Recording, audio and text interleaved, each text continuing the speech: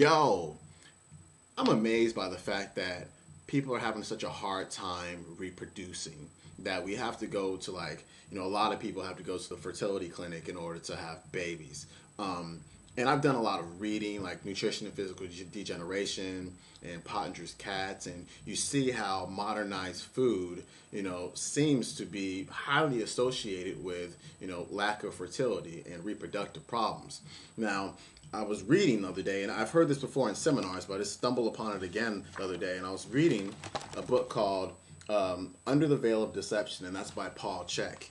And it's about, organic farming. It's about soil, that we're only as healthy as the soil. And I wanted to share an excerpt with you about fertility in organic foods. And this is a great reason for guys to eat organic foods and for women to encourage their men to eat organic foods. Now check this out.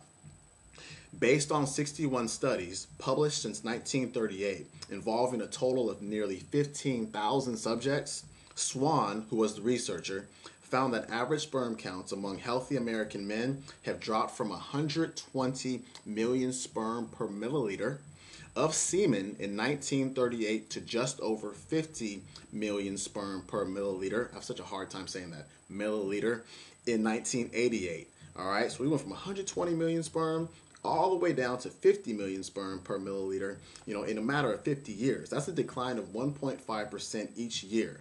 All right. In Europe, sperm counts have fallen to roughly the same levels, though twice as fast, at 3.1% each year between 1971 and 1990. That's huge. We do not have the sperm count that we used to have, only 50 years ago. It's amazing.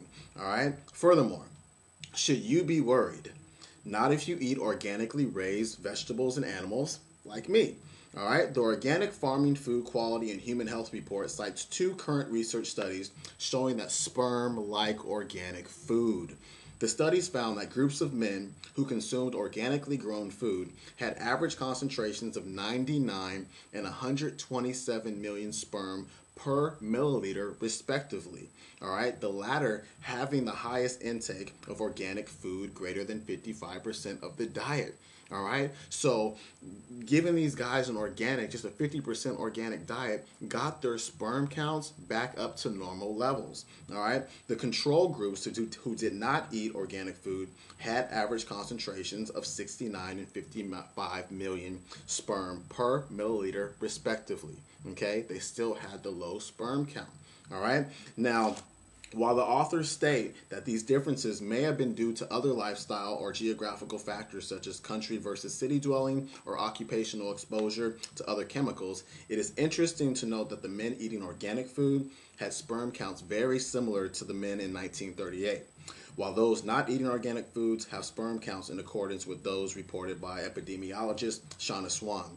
It is also worthy to note that no matter who you are or where you are, we are all being exposed to toxic levels of industrial chemicals.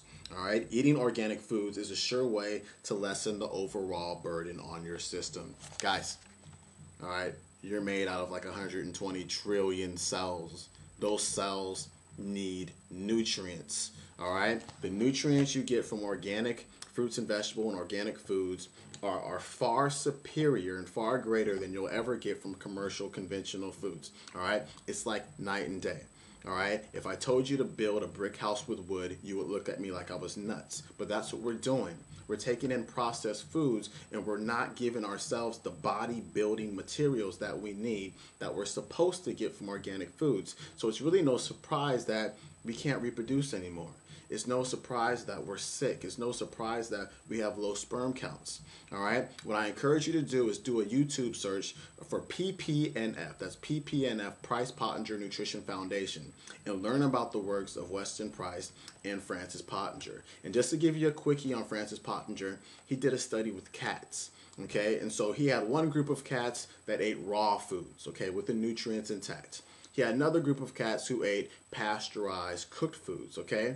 And we know what he noticed is that after 3 generations, okay, to kind of sum it up for you, after 3 or maybe it was 4 generations, the cats on the cooked diet, on the pasteurized diet, can no longer reproduce. And if you actually think about how far we're into commercial processed foods, it's about 3 or 4 generations. And everybody, or not, I shouldn't say everybody, but a lot of people are having to go to the fertility clinic to have kids. All right? So that's PPNF. All right? I'm out of here. Peace. Have a good weekend.